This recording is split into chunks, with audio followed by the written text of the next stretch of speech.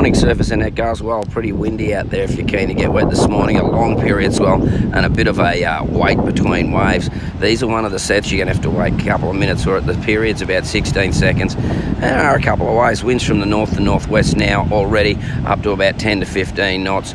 Will be a bit stronger. So if you're up the northern end, your postcode has scored today. Remember, surfing your own postcode. There's a couple here, right along the coast. Will be a bit windy and ugly around the points down the southern end, but look, there's a bit of a wave there that you can surf as well with that increase as well. So got that high tide just happening, low tide around 12, and the water temperature 25 degrees. Hope you go and enjoy, but yeah, just go for a surf in your own postcode. There's a wave out there, and it's just as good as yesterday, and nobody's out. I'm going to get out there. A little bit windy though. Catching the waves.